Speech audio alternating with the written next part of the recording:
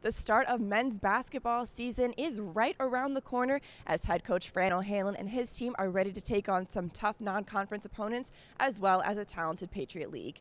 Hear from what coach and some players had to say about the upcoming season. Our expectations, I think that we have a lot of potential. And I know, and our guys will finish my quote, potential's no credential. We have some, young guys that we have to mix with some of our older guys, and I know we lost, a couple of very good players last year, in Matt Klanuski and Eric Stafford. But I do like our group. They've been working extremely hard. We're a deep group.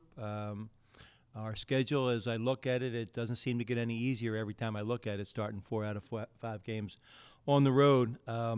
But as I said, I do like our group. We just need to be more consistent. We've had some very good practices, some very good in our scrimmages, some very good halves, and we just got to build on that. And I think we will. I think as we go further and as we approach league play with some of our non-league games, I think we're going to get better and better. Yeah, well, losing Matt's obviously a big deal, and he was like an unbelievable player and teammate, but I think one of our strengths is how deep we are. We have 5 bigs who know how to play the game, and once one gets tired or one's maybe struggling a little bit in the game, we can sub them right in and out. So even though we lost Matt, a big part of our team, I'm not too worried about all the stats or all the impact he had on the game. I think we'll be just fine this year.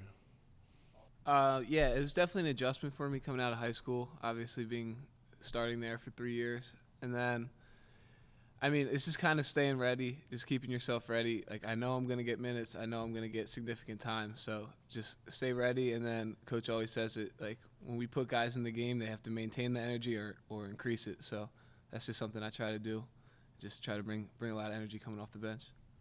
The season kicks off for the Leopards up in Jersey City as they'll head to St. Peter's to take on the Peacocks at 7 p.m. on November 7th. Reporting for the Lafayette Sports Network, I'm Olivia Mulvihill.